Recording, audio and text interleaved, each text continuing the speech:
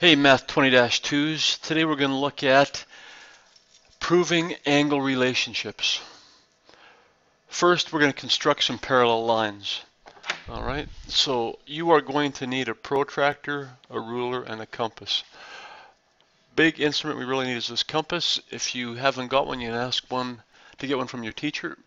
Alright, so constructing parallel lines. The objective is to construct a line parallel to a given line using only a straight edge and a compass.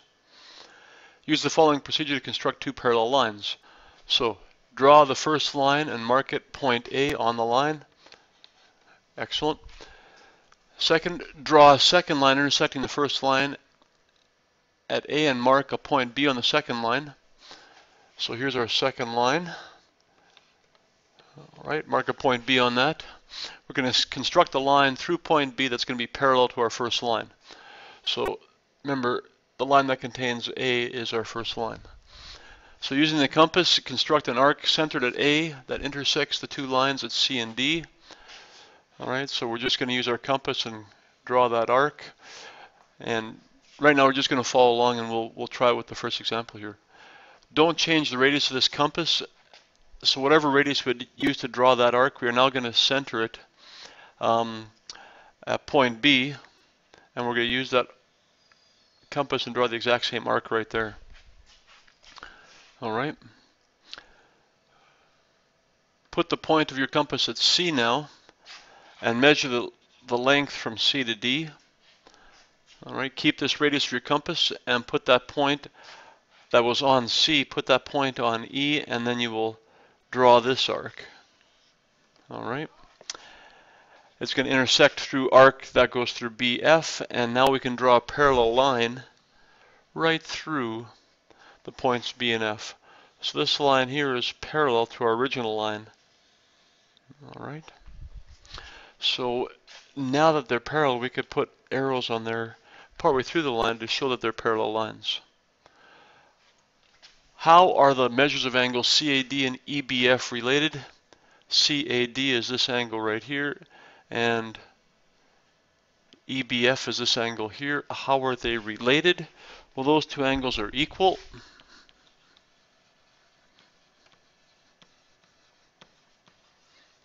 Why are they equal? All right, that's question 2. What kind of angles are formed?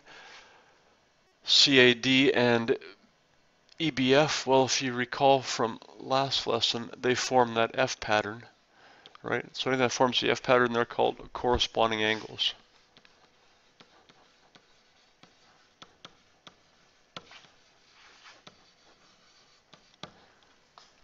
All right. The lines are parallel because the corresponding angles formed by the transversals are equal. So if you measure these two angles that are equal, here's our transversal. Because those two angles are equal, they're corresponding angles, these two lines must be parallel. All right. Now, if you go over to the next page, example 1, it wants us to do this construction. The exact same thing. So they laid out all the steps for you on the previous page. We're going to do it now. All right. Use a ruler and a straight edge, construct the line through P parallel to Q. Ruler and straight edge, we're going to use a compass as well. All right. So, step 1, let's follow along and do exactly what it says here. First line, we want to mark a point on this line anywhere we like. So, I mean, it doesn't really matter where you mark it. I'm going to mark it right here. And I'll call this point M. I'm now going to draw a line through M and P. All right. So let's draw a second line through M and P.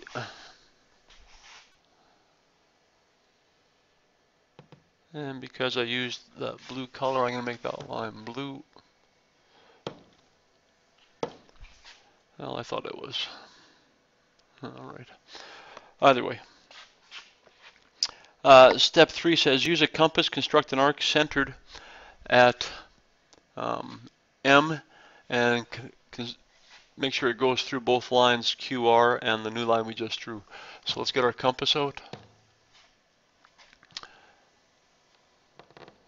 So centered at Okay, so we've got the compass set up where we want. Let's extend the compass. So it's going to cut through both lines, and let's draw an arc like it asks us to do.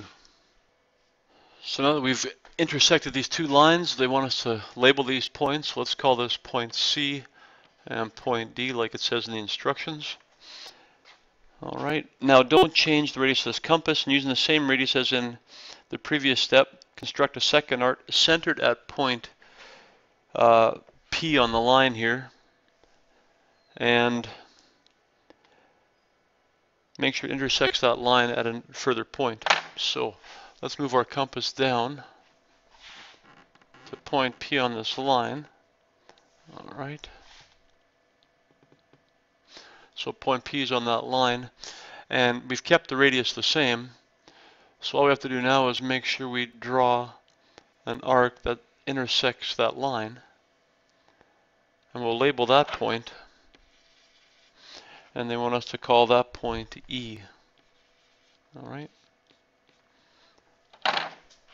Great. Part 5 now asks us to put the point of your compass at C and measure the distance and the pencil at D. All right, so let's see if we can do that. Point of our compass at C, and let's measure. I'm going to have to rotate this a bit. There we go.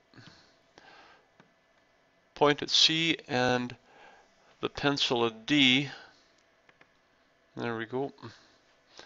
Okay, now that point D actually should be right here on the line, so we want to make this, move it in just a hair. There we go. Excellent.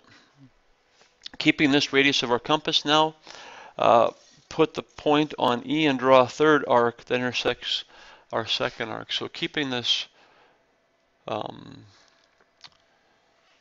radius, put the point at the line, point on the line here on E. I guess I got to move this down. So put the point of the compass at E, and let's draw another arc that intersects this one. Nice. All right. And now what it tells us to do is we can mark that point. They call it F, so this point here should be point F. And now we should use our ruler and draw a line that goes through P and F. All right. And that line, if things work out, should be parallel to the original line we had, which was line QR. Okay. So if we've done it correctly, these two lines should be parallel. All right. You could use a compass and measure that and see if that's true, but that works out nicely. All right. All right. Let's now look at some more reasoning skills here. So in the last unit we talked about inductive and deductive reasoning. Inductive, we used a bunch of examples to make conjectures. Deductive reasoning involves taking known relationships to prove new relationships. So in the last lesson we used inductive reasoning. In the class examples and the assignment we will use deductive reasoning to prove new relationships. All right. So we're going to use the following proven facts. Angles on one side of a straight line are supplementary, meaning they add up to 180 degrees. We're going to use that proven fact in some deductive proofs. Vertically opposite angles are equal, so we know that. And if two parallel lines are intersected by a transversal, corresponding angles are equal. So we're going to use these three proven facts to prove that alternate angles are equal. All right. So consider the diagram shown on the right. Angle 1 and angle 7 are alternate interior angles. They form the Z-shaped pattern. All right, we can see it. There's our Z-shaped pattern. Okay. We need to prove that angle 1 equals angle 7. We have to prove they're equal.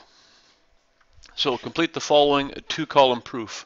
When we're doing a two-column proof, the left column are statements we're making. The right column is the reason why we can make it. So the left statement says angle 1 equals angle 3. So angle 1 equals angle 3. Why can we make that statement? Well, because those are vertically opposite angles, and we know vertically opposite angles are equal. Now it also says angle 3 equals angle 7. So angle 3 equals angle 7. Why can we make that statement? What reason is there for us to make that statement? Well, we know that those are corresponding angles. They form the F pattern, and we've already proven that to be true. So 3 equals 7. Based on the statements, if 1 equals 3 and 3 equals 7, then angle 1 must equal angle 7 because they both equal angle 3. So that's the reason we can say that. It's called the transitive property. We can say we did a bit of substitution. Sometimes you'll see that. We did some substitution there to make that true. Substitution. Right? If angle 1 equals angle 3, then where I see angle 3 here, I can plug in angle 1. So angle 1 equals 7. Therefore, alternate angles are equal. So you've got your two-column proof. The left column is your statement. The right column is the reason why it's true. At the end, you should prove what you're asked to prove. Let's look at example 2 here. Complete the following two-column proof to prove that the co-interior angles are supplementary. So we need to prove that angle 1 plus angle 4 adds up to 180 degrees. That's what we're trying to prove. The left side of our two-column proof is our statements. The first statement says angle 1 plus angle 2 equals 180 degrees. So 1 plus 2 is 180. Why can I make that statement? Because they're along a straight line or they're a straight angle.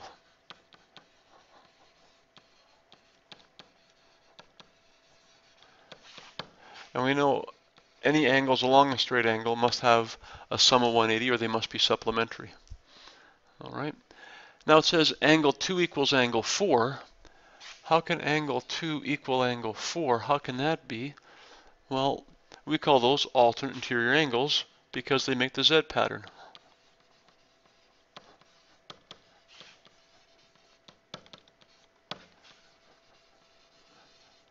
Right. They form that Z pattern, and we just proved in our notes last time that that's true. So if 1 and 2 are supplementary, they add to 180, and 2 equals 4, well, I can do that substitution and say that angle 1 plus angle 4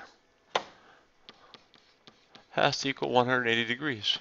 Right? So everywhere I had the 2 here, I'm plugging angle 4 in for angle 2 because it is equal to angle 4.